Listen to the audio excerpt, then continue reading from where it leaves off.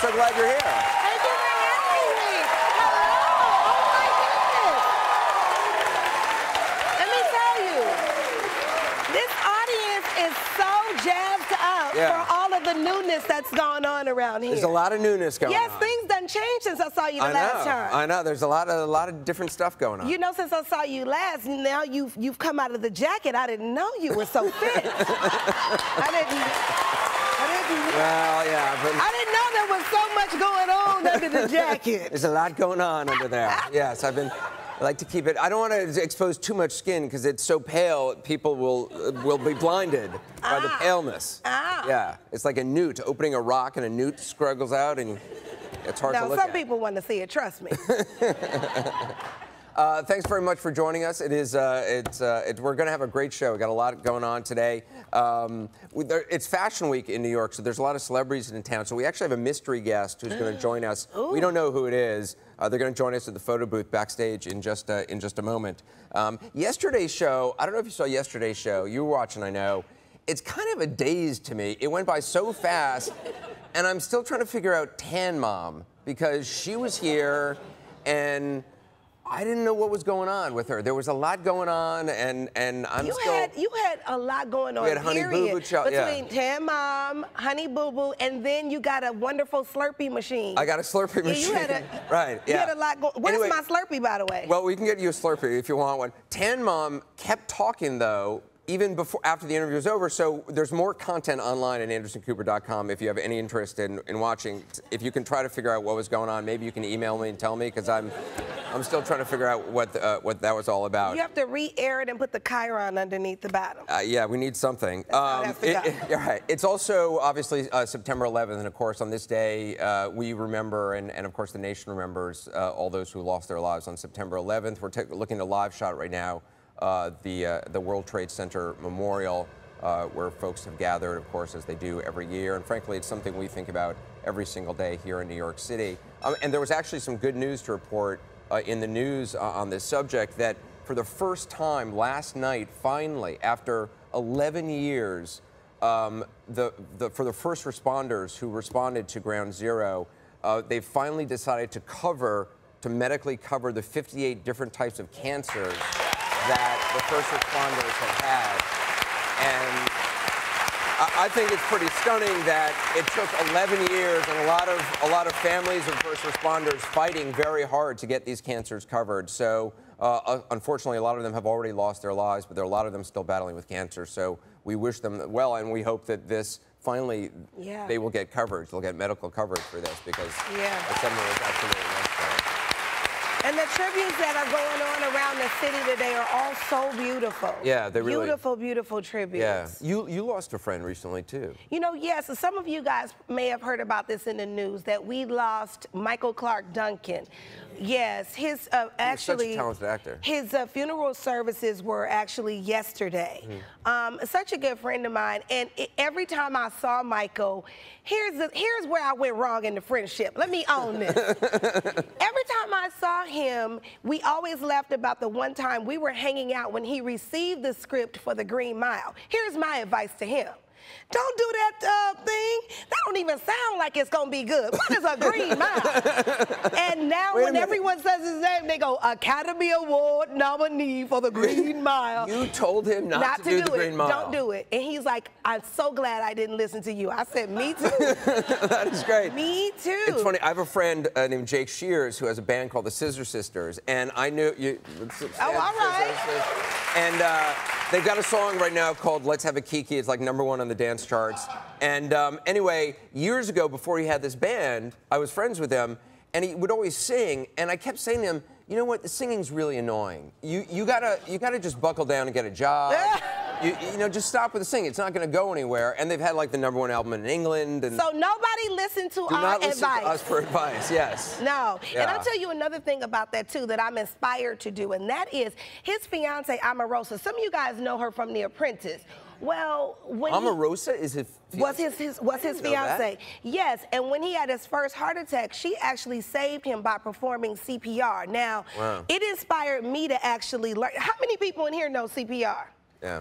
That's not enough. Yeah, to we all should. Listen, I want all y'all rushing this way if something happened to me. But I want to be able. Do you know CPR? I do know CPR. Yeah. I do. Okay. Well, I wanna learn. So. I'm talking to this group over here right now. When the producers over here. The producers over here. When you do the show on medical wellness and how to get it together, call me back because I want to learn CPR. And we want to do a lot on heart disease this year because, you know, Rosie had a heart attack, she says, and my dad passed away of a heart attack at 50. So it's something I've been conscious of for a long time. Well, so there it is. We'll do a show on it. Yes, we'll have and you on. I need to learn that. Yeah, definitely.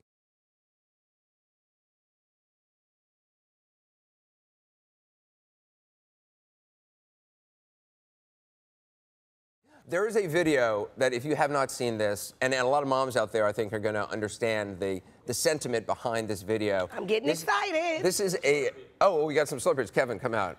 Niecy, you wanted a Slurpee? Here we go. Yes, thank you. You got a chocolate or a No, I think I got Coca-Cola. A Coca-Cola, all right. A Slurpee and coffee. I'm doing big things right now, people. It's about to be a party. Yeah, Kristen Chenoweth brought us a Slurpee machine yesterday if you didn't see the show, so we have it for all week. I think we got to send it back, though. Okay, the video. I'm about to get excited about this. This is a mom who apparently every year she does a happy dance when her kids go to school for the first time. And as soon as she puts them on the school bus, she does this happy dance. So watch this.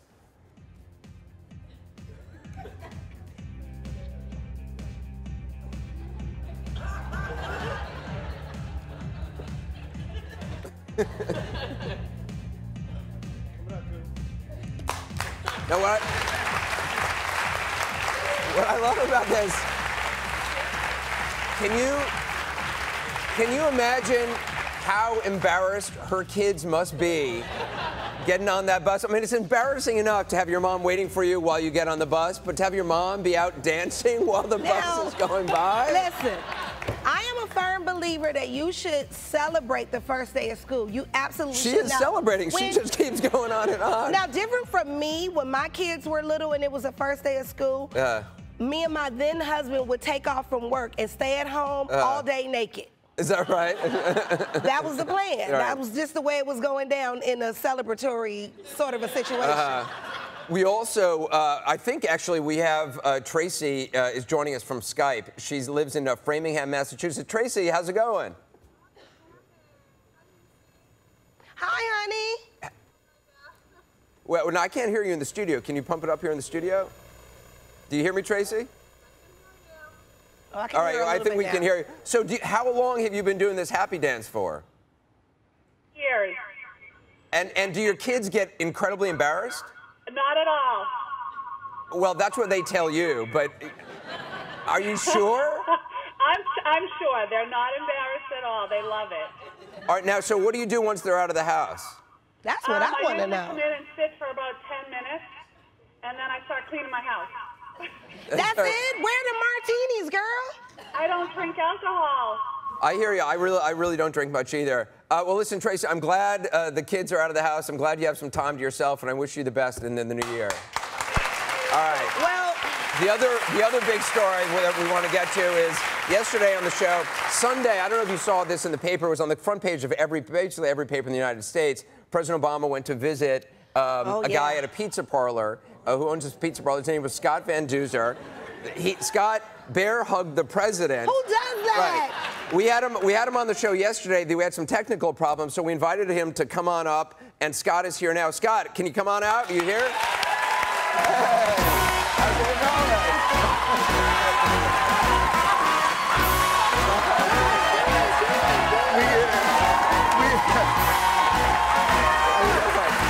We can do it the easy way or the hard way. Come on.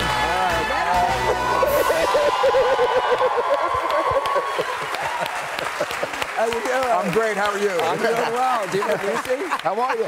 Hi, honey. I'm just glad you picked him up and not me. That's wonderful. That can be done real quickly, though. Oh, So, yeah, Scott, I'm okay. I got to ask, when I saw that, was the Secret Service freaking out? They didn't. First of all, the question is they didn't know what was going to happen because I didn't know I was going to do that. You didn't know? No. Okay. He came to my front door and he busted it open like Chuck Norris. And he goes, "Where's Scott?" And I go, "Right here, sir." And I put my hand out and he shook it and he goes, "My God, look at those biceps!" And then we just started joking around and Next minute, we did the Anderson. That was just a stepping stone to get to you. Is he heavy? No.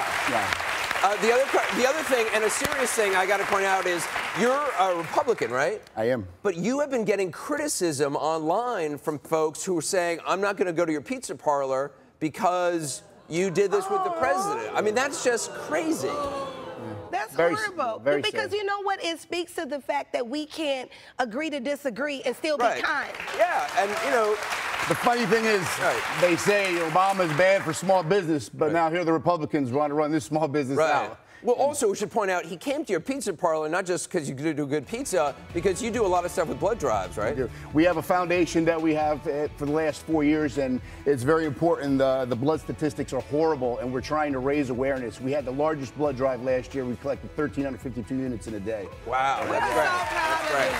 And I'm going to tell you what, I am openly a Democrat. Maybe I should pick you up. Would that help? All right, we're going to take a break. We'll see if you can do it.